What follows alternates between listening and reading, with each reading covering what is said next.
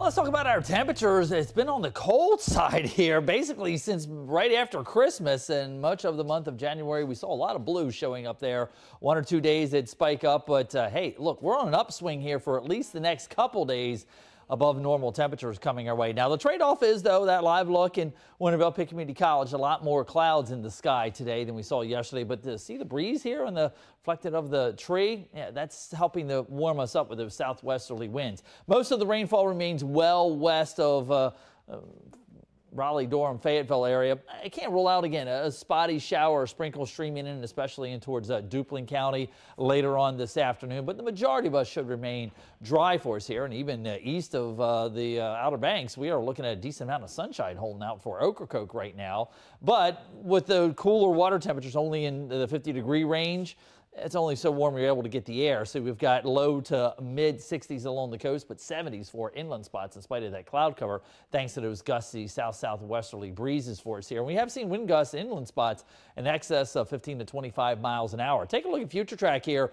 As far as those winds, they will be remaining rather brisk for today and then fairly gusty out of that south-southwesterly direction tomorrow. This is all ahead of the front.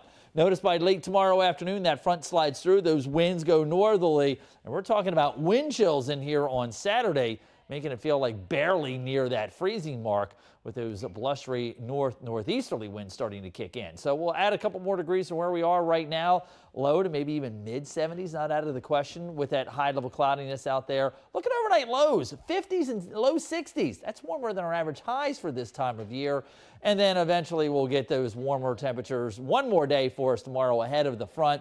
A lot of ice, snow, sleet, freezing rain, just horrible travel issues for the Central Plains, the Ohio Valley up to the northern Mid-Atlantic and in New England. Waves of low pressure tracking along that front.